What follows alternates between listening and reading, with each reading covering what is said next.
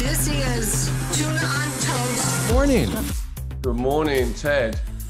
Tuna on toast, I see. Okay, all right. Yeah, it has nothing to do with sandwiches. I love the TV show Seinfeld, and terrible things happened whenever they order tuna on toast. I hope my life goes a little bit better than that. Also a huge fan of Seinfeld, so yeah, and watched a lot of it, especially with my kids when they were growing up. It was like, we one of those evening things. If I'm home off the road, like Seinfeld was on at a certain time, and yeah. It just makes you feel better even if you're in a crappy mood, you get 5 minutes of it, even if you've seen each episode 7 times and you feel better. They don't get old, really. No, there's some greats there, definitely. Wow. There he is, the Rock and Roll Hall of Famer, Dave Gahan, Soulsavers. It's your third album together, collaborating. You've reimagined 12 songs. You've probably been asked this a million times, but I don't know the answer. Why did you go with these particular tracks and these 12 artists, Dave? Well, the short version of that is to answer is that these artists and singers, vocalists, and writers, sometimes bands, sometimes solo musicians, but they all have in some way, shape or form kind of informed and carried me through lots of different times in my life, good and bad, and but it's very consistently there. Their voices continue to kind of inform me somehow of like where I am or what I'm doing, or music does that for me. Songs do that for me, much in the same way film does as well, I guess, movies and stuff. When you go into reimagine a song and it's your take on this song that you're putting out, do you feel anything inside, like nervous stomach ache, that the actual artists, if they're still with us, is going to look at you like, what is this dude doing here? Why is he doing this?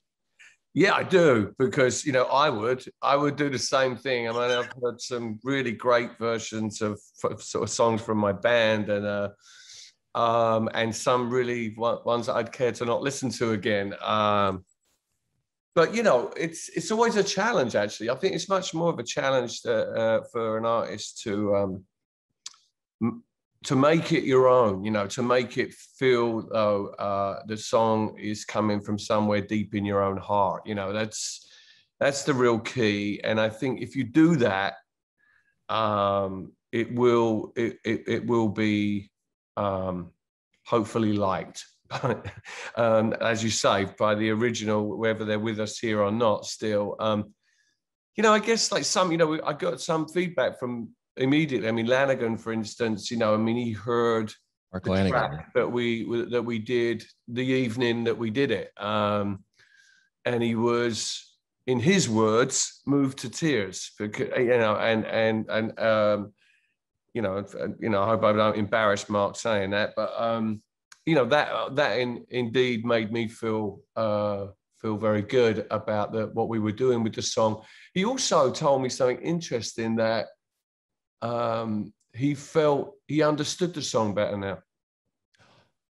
And I thought that was really interesting, because as a writer myself, sometimes it's years later that you kind of might be on stage performing a song that you wrote 5 years ago or something, and you kind of have a little click moment, go, oh, right. You get kind of informed, maybe something that's going on between you and the band or the audience, fans, something going on in your life at that time where you're like, that's what I was kind of mumbling about. Right. Yeah. Wow. That's got to feel some sort of, not that Dave Kahn needs validation, but that, wow, what we were doing in the Shangri-La Studios in Malibu, not too far from where I am, it was freaking good work. I have questions on how, I want to nerd out for a minute on how these songs came together. So it's you and Rich, and you're out there. Machin, who is really the facilitator of Soulsavers, and what that collective group of musicians becomes in any given time. But the majority of these musicians I have and I think Rich has as well, I've worked with for the last 10 years on, as you say, this is the third record that we've done together. So there's a certain amount of chemistry definitely that comes together between us. And this was the first time that we were all in the studio actually together at the same time, tracking these songs in live performances. Each one kind of, we completed a day, a track a day. So we'd work the track up to where we wanted it to be. And usually by the early evening, sometimes late evening, we'd be saying, right, we're ready to go. We can like let's start taping some of these. So when you did Angels and Ghosts, the second album, you were never in the same room? I was sometimes. I was with, with the singers, with TJ, Wendy, and Janet in New York, but and Rich sometimes. But no, we pass stuff back and forth, and there is, sometimes on Rich's side there may be 3 or 4 of them together in a room. But mostly, no. This was the first time. That is so cool, Dave. It was really cool to do it, and for me, it was something like I don't know. I wanted to have that experience of how. I mean, you can't transfer sometimes what you do on stage live. It's virtually impossible to do, but that's trying to get that on a record. And that energy and that kind of atmosphere and that chemistry between vulnerability too, as well, between musicians. I find that there's something about it that still gives me goosebumps, But Dave, even in my super duper tiny small bubble, if I have a task I need to do in a day that is creative related, yeah. Sometimes 1 hour in, I throw in the towel. I'm like, I can't do this today. I stink. I don't know what's going on. The coffee didn't go down right. If you're going in there all day and you've got all these musicians and then you got your guy Rich there, and then you're trying to figure out these melodies, did it go smooth every day? I gotta say it did. We maybe had a couple of days where there was like some sticky moments, a little bit where we, but look, I personally, and I know Rich did as well, before we went to Shangri-La for the 3 or 4 weeks that we were there. When was that, by the way? It was in November of 2019. Whoa, and okay. then we mixed in London in January, and with Marta Sagloni, who was fantastic. And then the whole world went to shit. It was like shortly after that. But I do a lot of pre-production work. Like I spend months actually, kind of studying these songs and singing them in my studio in New York. I set up a PA system where I could sing live and perform these songs. So I made a track list of about 20 songs, and I would perform these songs, every couple of days, like I was rehearsing. So by the time I got to the studio, I was no longer hearing the original versions. I kind of had I knew what I wanted to do. Wow. That's awesome. Why did you guys decide, if you're in New York, I don't know if it's full time, but I know you're there a lot. Why'd you come out here? I'm here for the last 20 years. Yeah. So, I wanted to have that experience. I've recorded with Depeche a lot of records in Santa Barbara, because that's where Martin chooses to live. So we spend our time between New York and there, really. But it's a downtown studio. It's no windows, kind of whatever. Like, but this place is set up like on a hill in Malibu. It's like overlooking the ocean. And really, at first, when you get there, it's a bit overwhelming because it's such an amazing place. Idyllic, you could live there. It's set up like that. And you know what? Half of the band did. There's little houses on the land and on the complex, and you just stay there.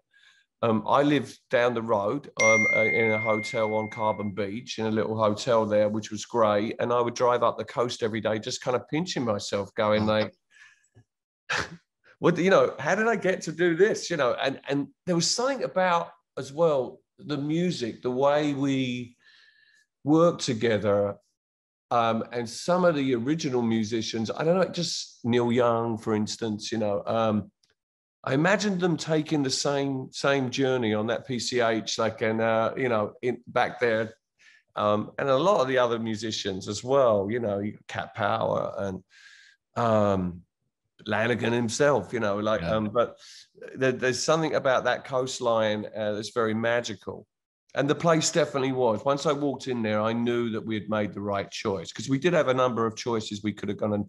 And Rick Rubin was just happened to be, for the month of November, going to take some time off. So we had the whole place to ourselves. Oh, that's great, man. Obviously, the songs take you back to a place, as you mentioned, the bands, the artists as well. Did you get that feeling when you were recording that took you back to some sort of place, whether it's early in your career, mid-career, that it's like, wow, something's going on inside me right now. This is really, really exciting.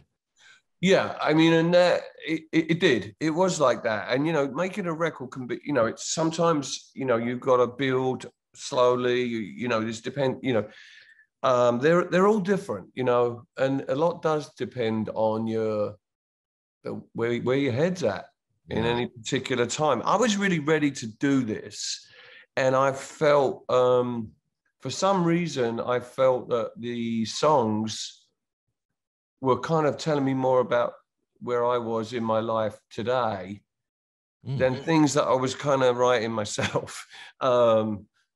So that's how it really sort of came together. Rich and I started talking about it probably early 2019. And wouldn't it be great if we could get everybody in the same room with these musicians that majority of them I'd performed on stages with? And this is what it turned into. It turned into Imposter.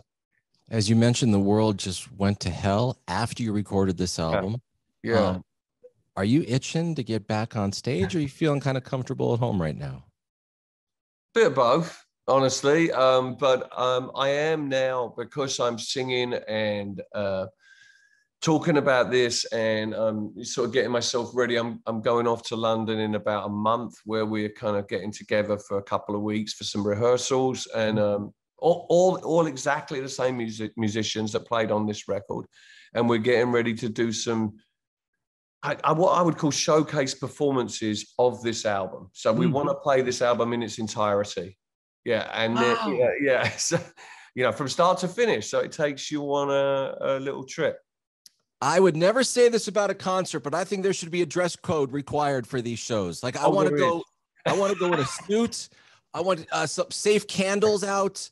I want like a Roy Rogers or Shirley Temple, but in a really, really great glass. Like, I feel the whole vibe. You know, that we've even talked about doing that on our kind of makeshift stage, that we want to set it up with all this kind of, maybe possibly on the right side of the stage, the opposite side to wherever the monitor tech is, some kind of little cheesy bar or something.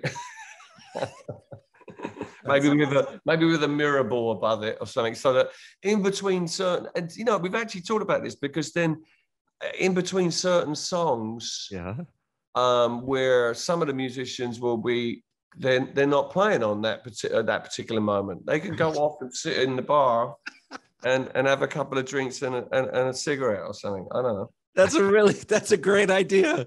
November 12th is when Imposter is out, and we can hear the entire collection of songs. Press play on track number 1, go through all of them.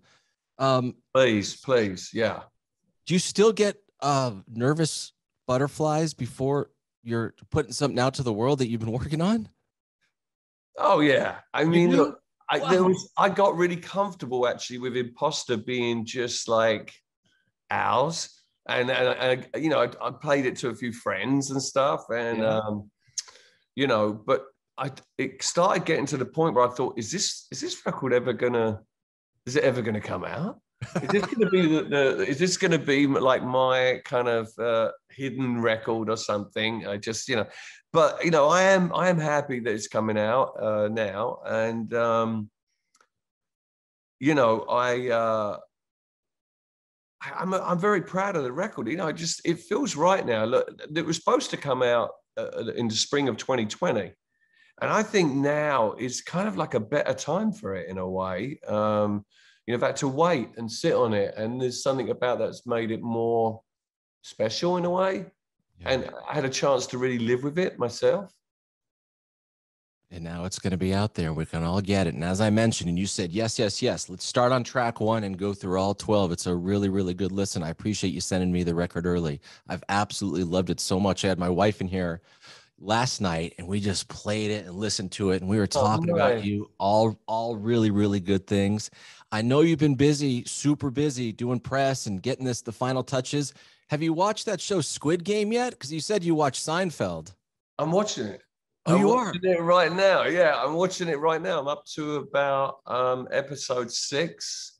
I sort of binged watch a bit of it. It's my daughter, actually. My daughter, I have to be honest, she and her boyfriend, Miles, he watches a lot of this kind of stuff. And, you know, she turned me on to it.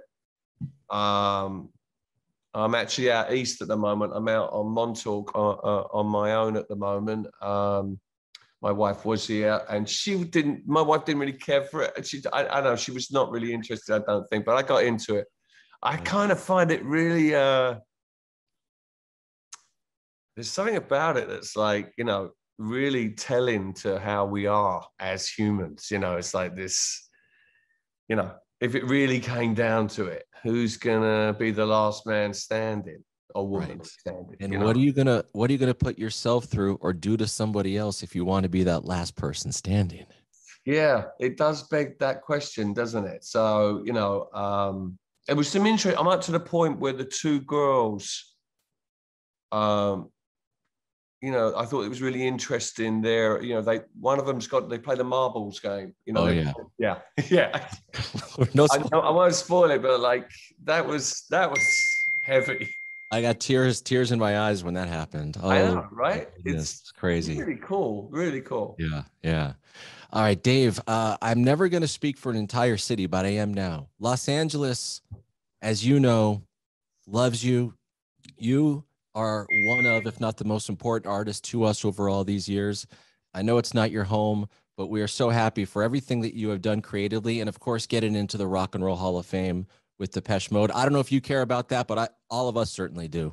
I still find it quite amusing, but yes, we're flattered, of course. But awesome, man. All right, I'll leave it right there. Thank you. Man. This was like unbelievable. My heart is racing right now with excitement. Man. Thank you, Ted. Thank you, Dave. Good luck, and I can't wait to see you guys play all these songs live. All right, man. You take care. You too. Thank you again. Hope you enjoyed. Now hit that subscribe button. And for more Tuna on Toast, listen wherever you get your podcasts.